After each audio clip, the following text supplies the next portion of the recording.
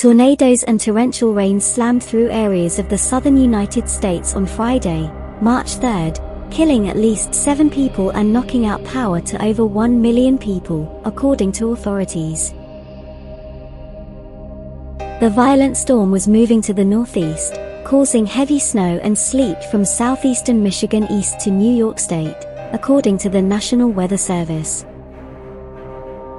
By Saturday afternoon, parts of central New York and southern New Michigan could have received more than a foot, 30 centimeters, of snow.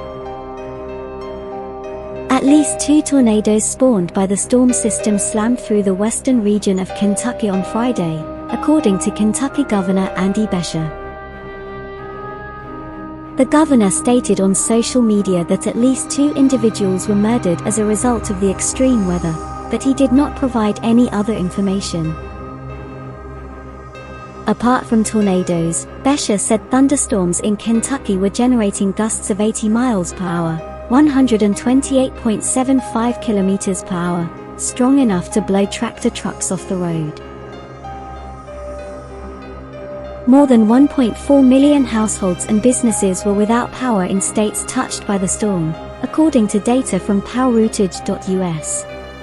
Storms are common in the southern United States during the winter months, when warm wet air rises from the Gulf of Mexico and collides with colder air traveling down from the north, according to meteorologists.